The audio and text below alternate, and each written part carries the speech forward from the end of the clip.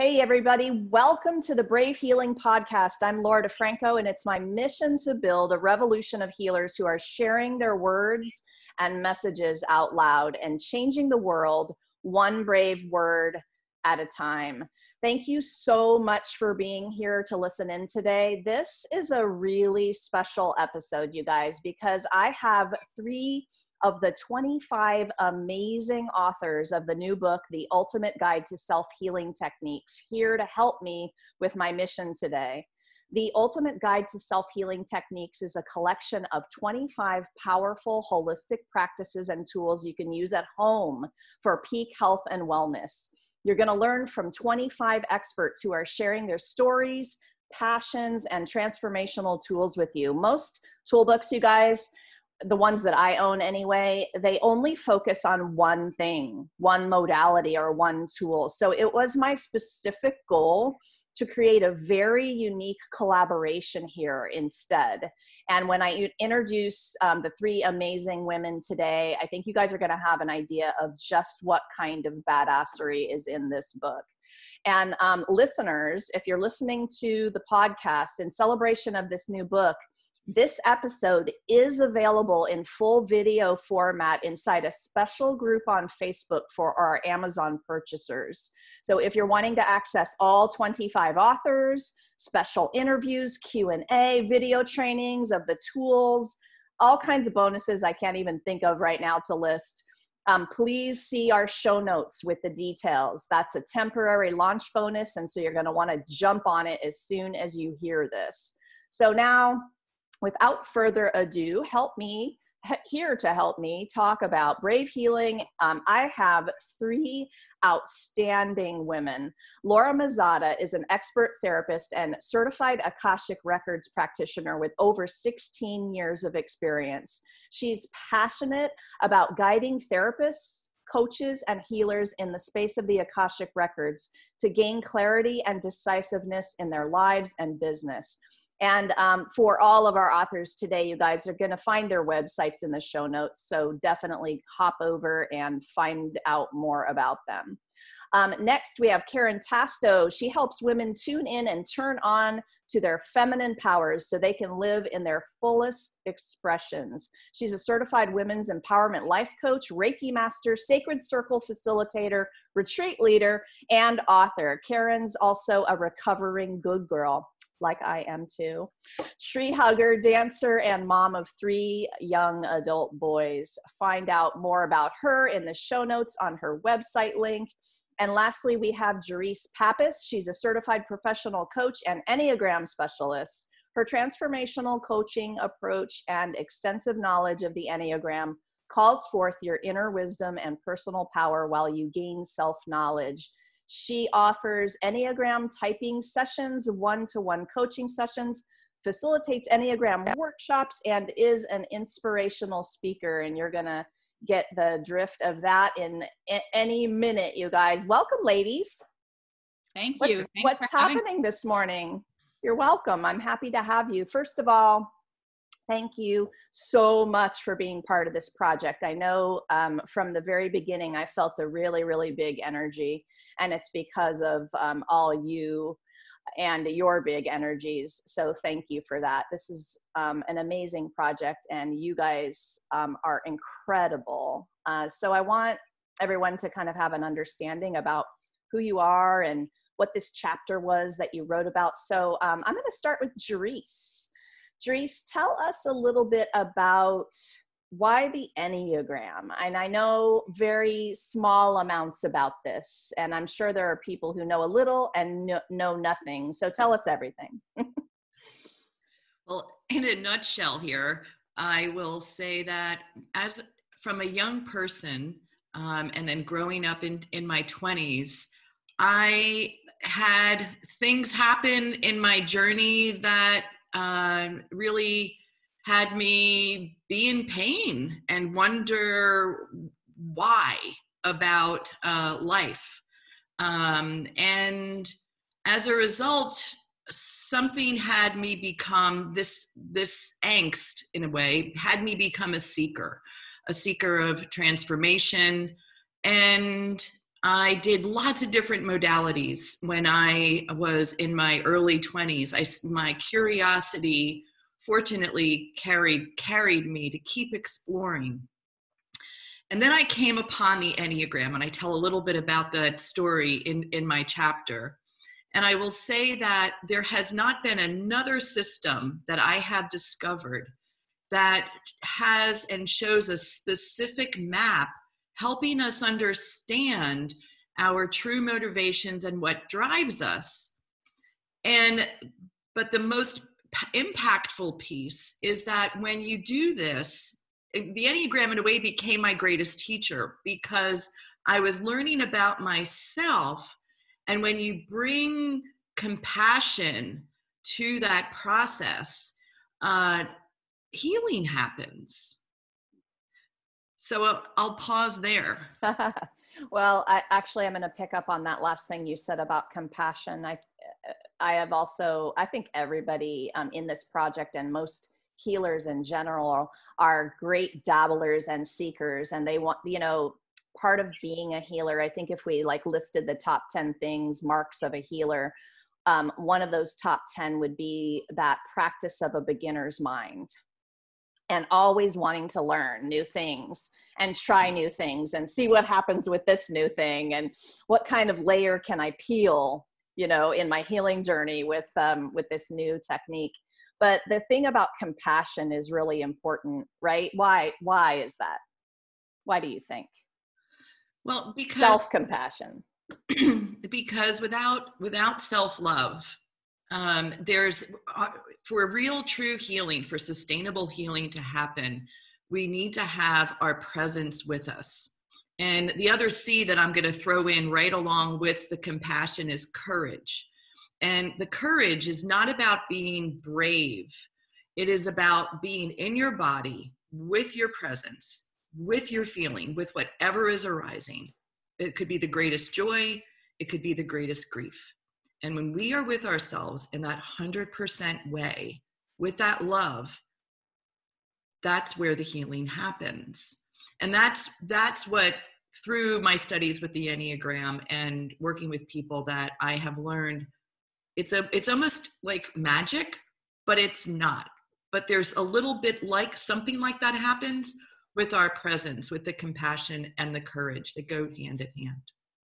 Yeah, the courage to be in your body and feel your way through life versus just reacting to everything, right? Self-compassion is really, really important. And also, as I think maybe the second mark of a healer would be that we're all true, this is good or bad, but people pleasers and helpers, right? And we do a lot of that, and we have all through our career. But to give ourselves back some of that so that we can give from an overflow is so massively important. And that self-compassion, I think, is part of that. So what else, anything else you want to tell the readers who are reading these chapters about your chapter in particular, or something about the Enneagram in particular? Well, one thing I will say is that the whole Enneagram, which you might see behind me here, I have the symbol behind me, all of it lives inside of us.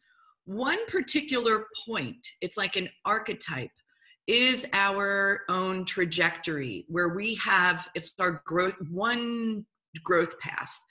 And yet, as we do our work, it gives us access to all of it. And in this chapter, I focused on each type's core needs. And I'll say a little bit more about that later. But for instance, type 6, which I focus on in this chapter, which is about the need to be sure, certain, or secure. So here we are in these times of coronavirus, having certainty and surety be ripped out from underneath us. I have found with the practice of these inquiries that I have included in the book, and with presence, we're able to find our own inner guidance to help us bring forth strength and a new kind of certainty that doesn't live out on the skinny branches of life. It kind of returns us to the inner trunk of our own tree. I love that. I like my inner trunk. Thank you, Dries. I'm going to move over to Laura now. And Laura, so just you've been hearing some things about, being a healer, and you are one of those amazing people who help people in all kinds of different ways. And you chose to, I can't remember, I was telling another author this, I might have chose your topic for you, or you chose your topic for you. It could have gone in either direction. But tapping is honestly one of my favorite tools, not only because I can do it myself, but just because of the profound changes I felt when I got into that. So talk to us a little bit about your chapter and why tapping. Sure. So if tapping is also called EFT, Emotional Freedom Technique, and it's an energy psychology technique that really allows us to use our mind and body to shift and release some of the negativity or stuck emotions that have been building for years, or even days, or even weeks.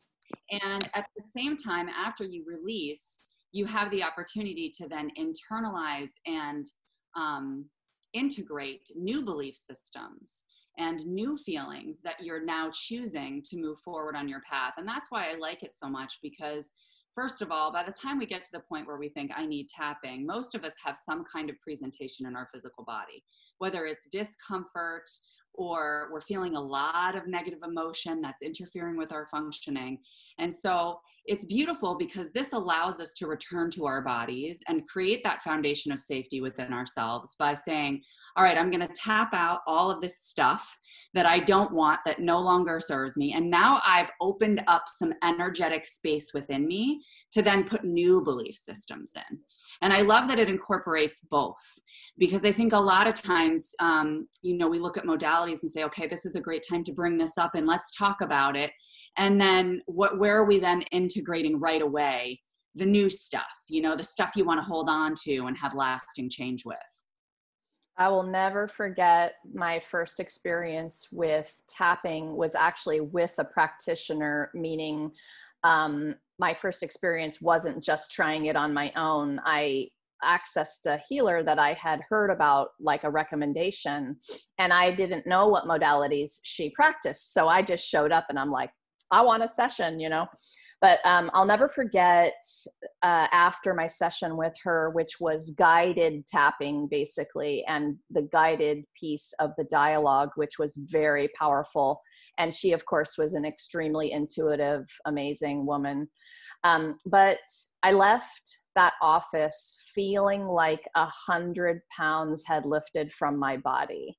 Yeah. That was the physical feeling I had. And I couldn't quite, I was still processing as I was leaving that office and like trying to figure out what just happened from me sitting in a chair, tapping my face and talking with her. Right. And I loved it. It was amazing. So I always tell people, if you're having trouble doing it on your own, please access somebody who can guide you for a time or two. Would you agree? And, or what would you say about that? No, so what I usually do is I will take my clients through tappings and we'll record them, and then they can have access to them, which is good because it's personalized. And I think that it depends on what you've gone through. A lot of my clients are able to kind of jump on YouTube and find a lot of free tappings for pretty much anything you can think of. But the biggest complaint that I usually get is not the full thing didn't really resonate with me, or I couldn't go deeper. So that's really the benefit that you get if you work with a practitioner, because I find that the real core beliefs and that deeper stuff that you want to release happens on round 3. So it's like we tap through round 1, and then we kind of journal about that, and then we tap on the stuff we journaled, and then we tap again. And by round 3, you're really at that aha moment where it's like, oh, okay, this is what was underneath all of this. And it's just, when you get to that deeper stuff, it's nice to have somebody hold space for you and just be compassionate and be able to intuitively tune in and help you excavate some of that deeper stuff. That's a great word, excavate. And thank you. You are giving away a little a video instruction and worksheet for people to come up with their own scripts. I think this is a really valuable prize that they can win. And so if you're hearing this and you're hearing the word prize right now and you don't know what I'm talking about, all of our purchasers are going to be entered in for giveaways and drawings, and you can come into a special group on Facebook where all of our authors are. And like, there's so much goodness going on with this, you guys. So check those show notes. And okay, so if there was one more thing you wanted to say about your chapter in particular, just to the reader who's moving through that, or about tapping, what would it be? I would say two things. One is definitely watch the video on my resources page, because tapping is experiential. So I want you to be patient with yourself and realize that not all tappers use the same points. So you can play with the different points. You can play with just saying the same statement over and over again, that there are no fixed rules on it. So be patient with yourself and just practice. Just keep practicing. And I promise you, it will be rewarding and you will become proficient in it. And that just makes me think to say thank you to all of you who were willing to try to write your modality, because everybody does experiential things with their clients, and it's either one-on-one or it's on video, or you share video resources. And that's why many of you have included resources in your chapter that people can just take it a step further, right?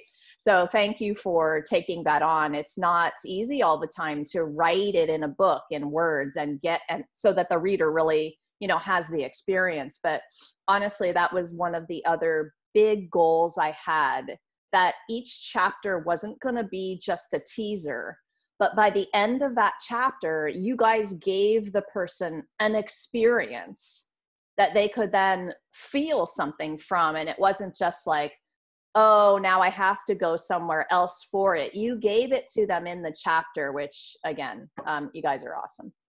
So let's move on to Karen and talk about breathing. Karen, tell us about your chapter. Oh, you got to unmute yourself, girl. There you go. Always forget that one. When you asked me, invited me into this book and writing a chapter, I was actually like just getting in the shower, and I know we went back and forth with a few ideas, because breathwork is just one thing, one aspect of my work. And I came out of I was in the shower and it's like, oh, breath, that's what I'll do. And I had no idea, like, really why it really took me back to the foundation, back to my years of yoga teaching. And then, because I was so into the breath while I was teaching yoga for 15 years, that I learned so much. And then that really opened the doors and became the portal to everything, that I do and that we all do as healers. Like, I don't know any healer or anyone who works one-on-one that doesn't say, before they start a session, that doesn't say, take a deep breath, and when someone is struggling or in a panic, we say, just breathe. And, but what does that really mean? And so that's where I really got into writing this and these practice and pulling out my tools that I've really have relied on over all these years.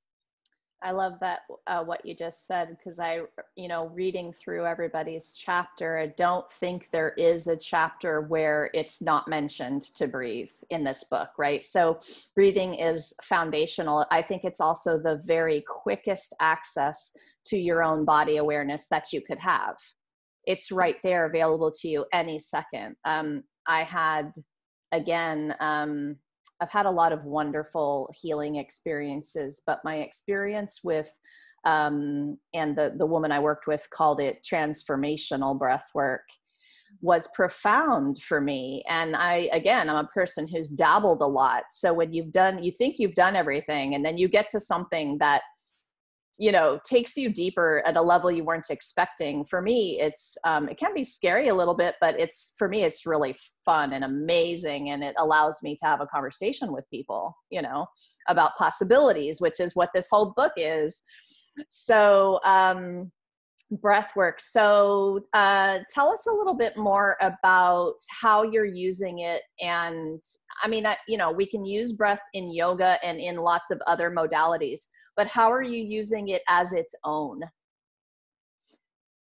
So, well, for me personally, you know, I really related to Jerice, what she said, and Laura, how the breath is, she didn't use breath, but as an access, you know, really accessing our emotions, coming into our body and our feelings.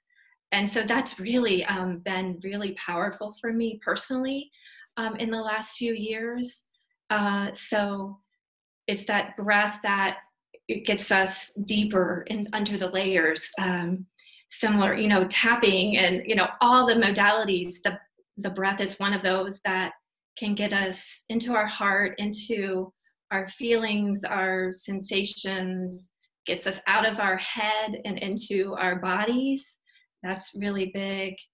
Yeah, and into, you know, how it's helped me uncover, you know, just my whole self. It's like when I was able to, from way back, even when I was able to, I talk about in my chapter how I was, one of my breath pattern, and we all can have a different pattern of breathing that we've developed. Mine was reverse breathing. And so that really was cutting off my life force energy, which I discovered later. So when I learned how to come back home and over time uncover my, what I call my optimal breath, which is that breath that we're born with. When I could come back home to that, I uncovered my, you know, my true self, my wholeness. It's like when we can take a whole full breath, what does that do for us? You know, when we're stuck in anxiety and stress, especially in these times, I feel like the world is holding their breath right now. That's for sure. When we can get into back to just that optimal, that deep, deep breath, that full breath, we uncover again, well, what is truth? What is real in this moment? I love that. Thank you. You know, when you start to talk about breathing, even the conversation becomes profound, right? Because it is breath is life.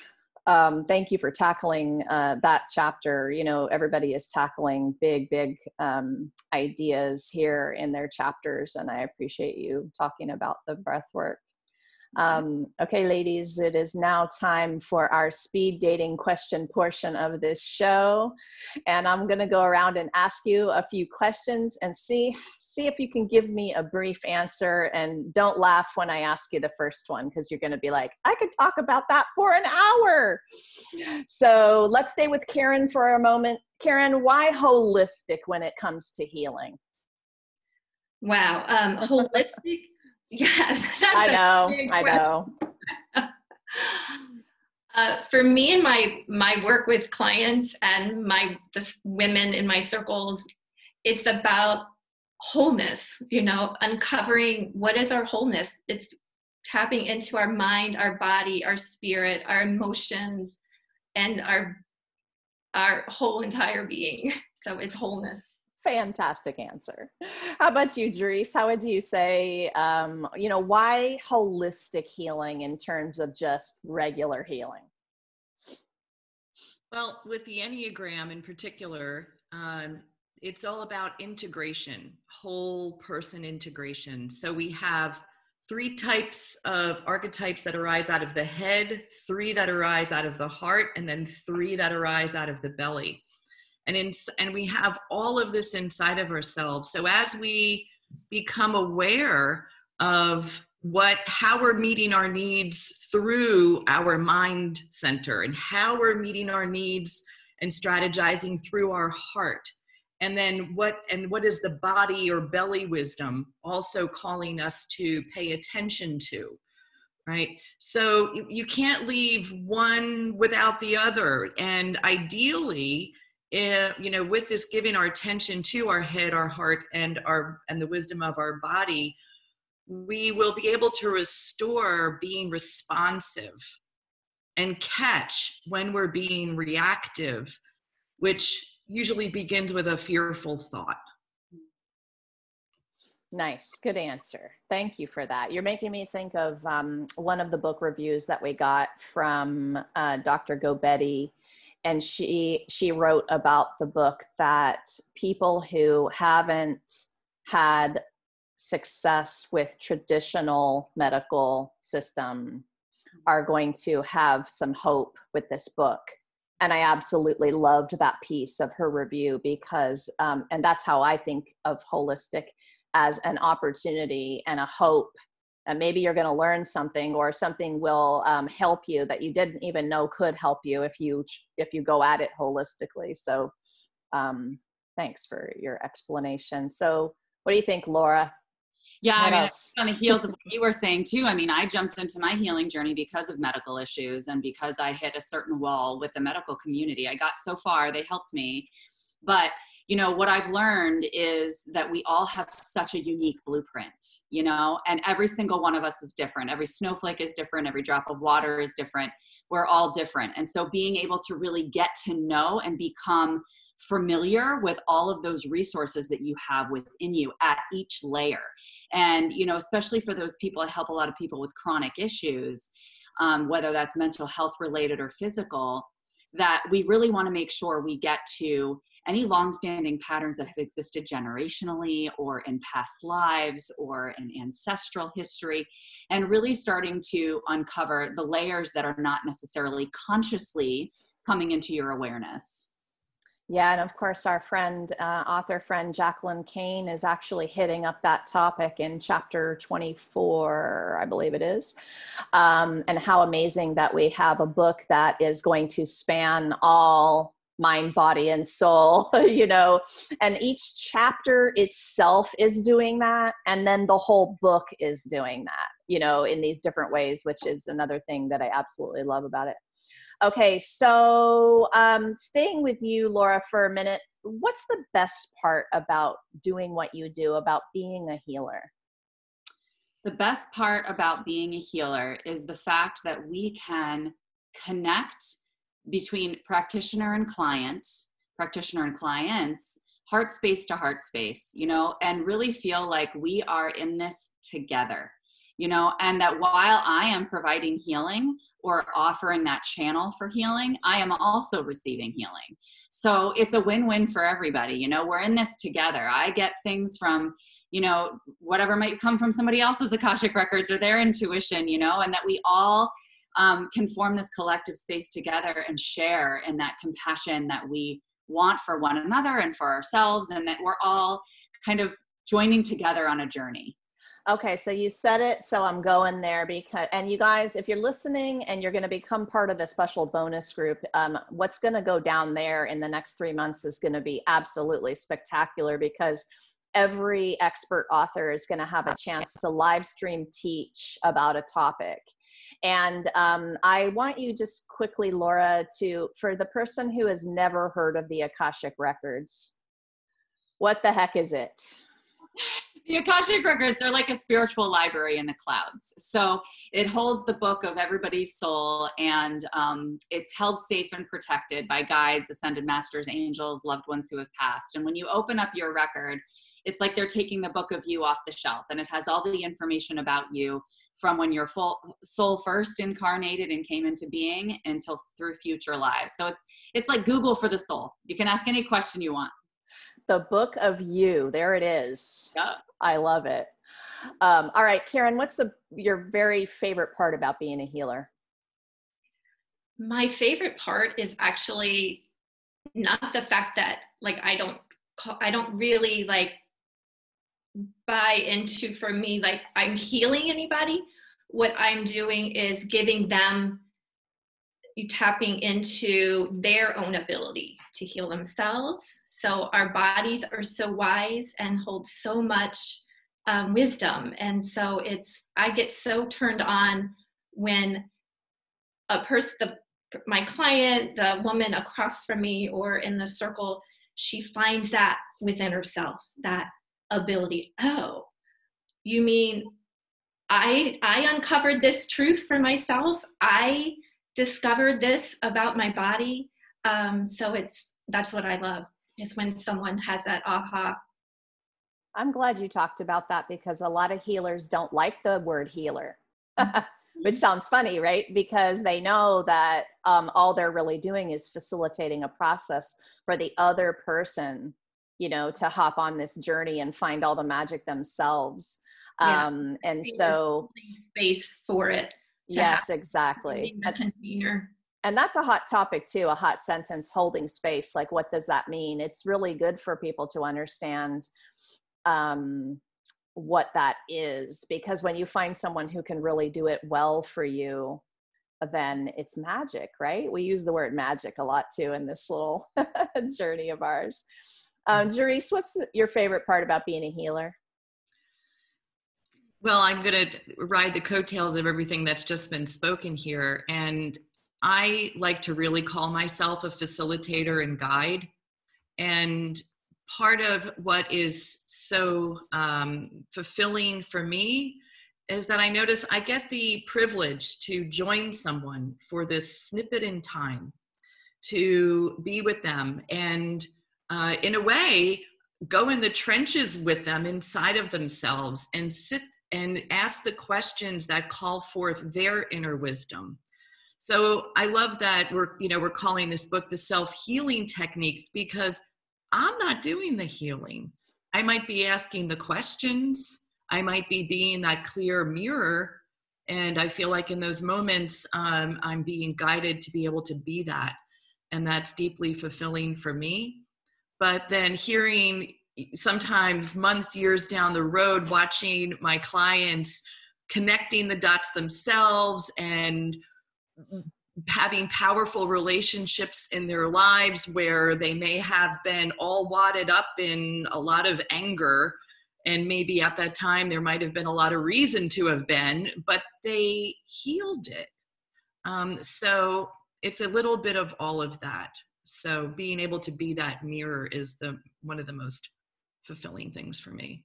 I love it. Thank you. Something? Do you mind? Please. I think that being a therapist and then going on this healing journey myself, the reason that I've integrated the healing into the therapeutic work is because of that empowerment. Because it's so much more empowering for the client to be able to, they're not just taking tools that I've given them and practicing them, and therapy is productive, but it's only one layer. And, I've really found that for that sustainable change, for that long-term change, you're really looking for them being able to access those resources within themselves and have that aha moment of, oh my gosh, this is accessible all the time to me. And they feel so resourceful and empowered. And that's that extra layer that healing offers. And I think that we're all describing a feeling that is this feeling of fulfillment and gratitude and purpose when we're empowering somebody else, right? And I think if people are not being empowered in their healing process, something's wrong. Other thing I know, and maybe each of you could talk about what you think about this, but I know that the best healers are master teachers. And so, Laura, what makes a great teacher in this world?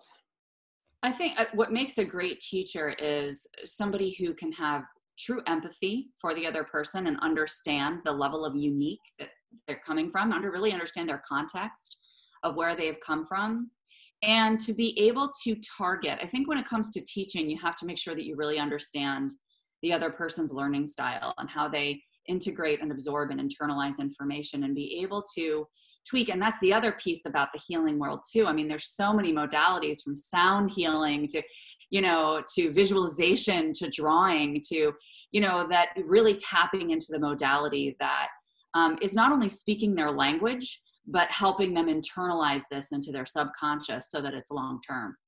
I love it. Karen, what do you think makes a great teacher?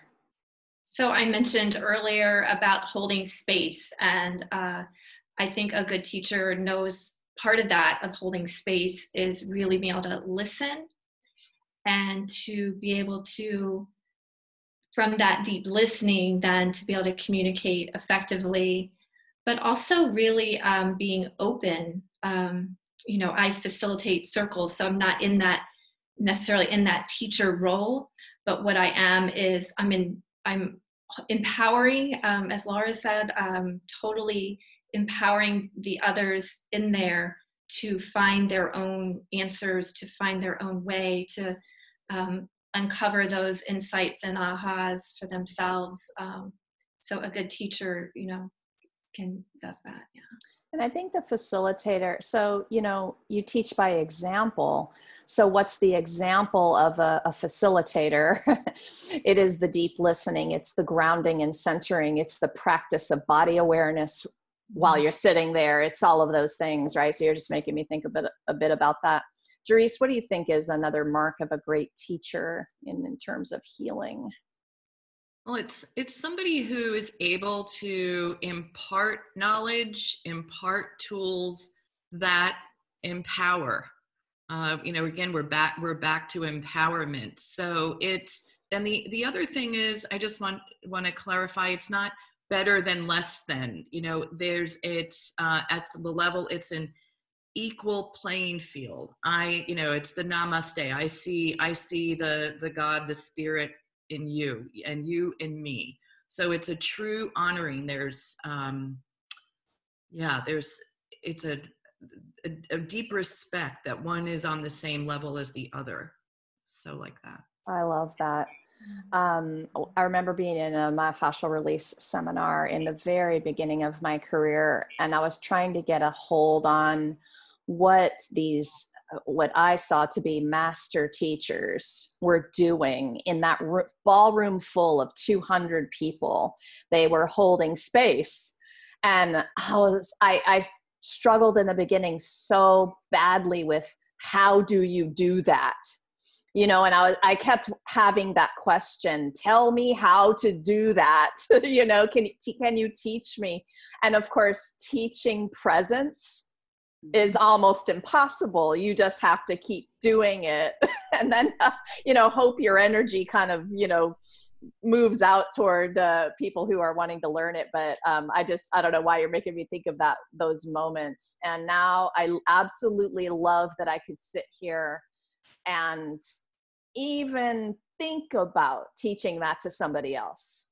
Like, what a journey even just that one topic is for me, like going from that place of never thinking I could do it, to this place of, I think I might be able to teach that, or talk about it at least. That's a pretty big deal. Okay, so we got one more speed dating question for you. It's my favorite question of all time ever, favorite writing prompt of all time. Jerice, what do you love to do so much you lose track of time? And it can't be Enneagram. You got to pick something else. Riding my bicycle. Okay, that's a good one. What do you love about that? Oh my gosh, it is the breeze. It is feeling like I'm a bird flying. I must say I do enjoy listening to my podcast and learning while I do it.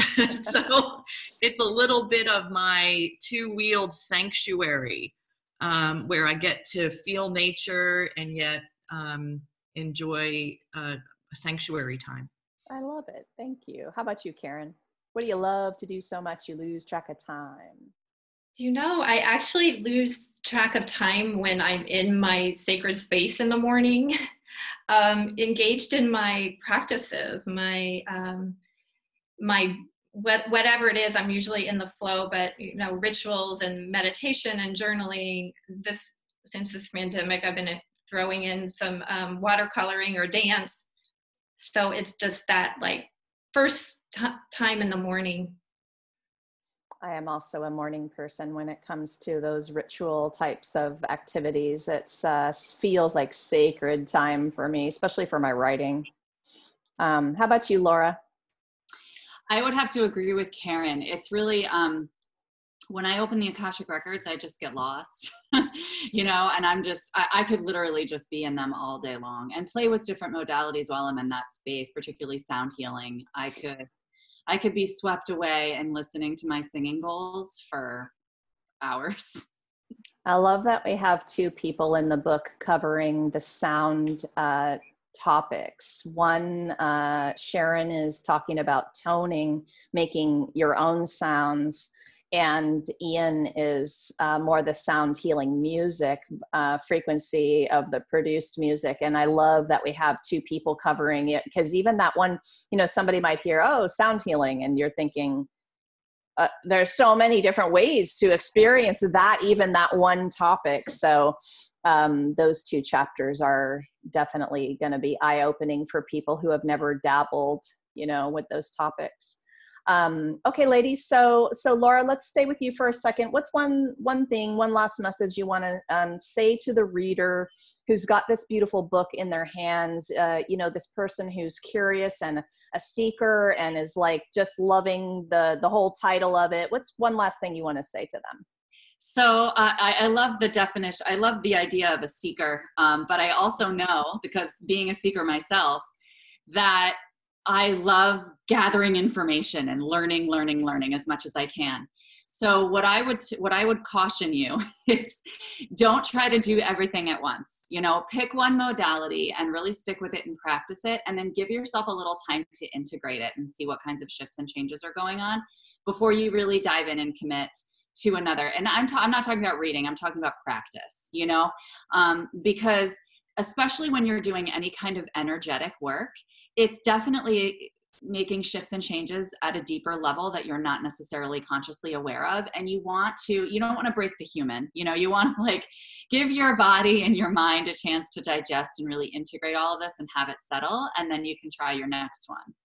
Really beautiful advice. I think that's what makes this book such an incredible resource, because if anybody just takes one chapter and really dives in, it could last them a while. And then if they feel like they've exhausted that one, which almost is impossible with any modality, we all know that, but then they can move on, right, and have another one, and they have 25 of them, which still I pinch myself with the understanding of just how much amazing brilliance is in this one book. That's really, really great advice. You're making me think of one other thing I don't want to forget to say. We were having this conversation about resistance coming up, right? So you try something you've never tried before, never maybe even heard of before, and you're not feeling so good. Your resistance is coming up. You're either feeling worse mentally, emotionally, physically, whatever it is. And I had that experience doing a sound healing event online, of course, because we're all online right now. Normally it would have been in an in-person room with everybody. And so I was giving this a shot, and a couple of people had the experience, but had a lot of resistance. So what do I mean by that? Well, they didn't like it.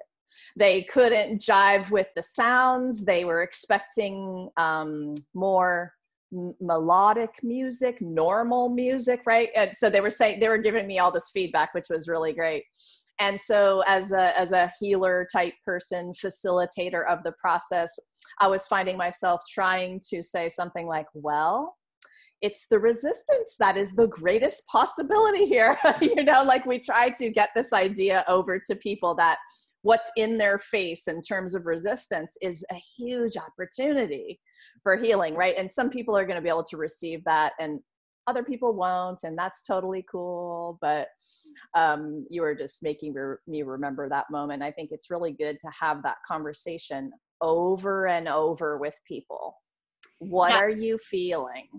Yeah, and I say too, if you're going to pick a modality, 21 days minimum. Yeah, that's good. 1 day, because that's the amount of time it takes to create a new habit and to integrate a new habit. And so during that 21 days, be patient with yourself, kind of be patient with the resistance, hold it with compassion when it comes up. Don't judge yourself, right. And give yourself that 21 days and then trust that it will become more automatic. Well, and the most beautiful thing about our project is that every author is then accessible if you need to ask questions. And so, and also for sessions and for taking the work deeper, and oh my gosh, I'm going to go on and on about this. So you don't have to sit there stuck.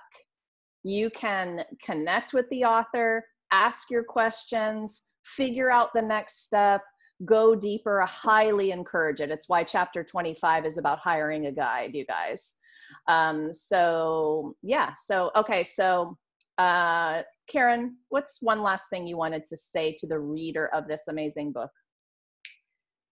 So kind of tapping on what you both said, and is to just, let yourself be guided to, a couple of those modalities in the book and just spend time with them. I love the 21 days too. And especially take advantage of the resources that we all have. I know I have videos up. I know a lot of us have recordings up. So take it, read it, the chapter through, sit with it, go to the resource page, take advantage of everything there. Yeah, good. Thank you. I hope that people do that. And if they do that, they're also going to find out that you could talk about one modality, breath work, for instance, and 10 teachers teaching breath work will all teach slightly differently. Mm-hmm. And so that's why I also say it's that beginner's mind idea. When you look at this book and you look at a chapter title like yoga, and you think to yourself, I've been there, done that already, I'm going to skip that chapter. What I also encourage is not skipping, is like reading the message of the author who is approaching that modality in their own unique way, right? And you're always going to learn a little nugget, something new, something different, even though you think you've been there and done that. Dries, what's the last thing you want to say to your reader? I'm going to go back to those powerful C words, and just like you're pointing to right now, to approach the book with great curiosity. And the self-healing piece is really, really key. And there is something revolutionary about this book. It is a gigantic menu of lots of different options that's going to give you a powerful a new relationship to yourself, a new relationship to your inner guidance. And then the paradox is also when you hit those places of resistance, to pay attention to where it's like, okay, I could really use a loving guide here with me right now, to go deeper, to allow for the humility of that part of the journey, to let someone join you, to support you so that something else can become possible. I love it. One of my favorite questions ever of the whole universe is, what else is possible in terms of my healing? Ladies, thank you so much for being a part of this. This energy, again, is palpable, and you all are badass. So thank you for being a part of it. And everybody who's listening, one last thought for you. So before that last thought, let me just remember to say, you guys just pop over to the show notes. You have websites of the authors there. You have notes about how to get a hold of the book. And you also have some links for the amazing bonuses, Facebook group, giveaways, again, on and on I could go. So don't forget to go do that and explore a little bit. And then lastly today, I just want you to remember, you were born, so you are worthy. Your message matters. What if the thing you're still a little afraid to share is exactly what someone needs to hear to change or even save their life? It is time to be brave.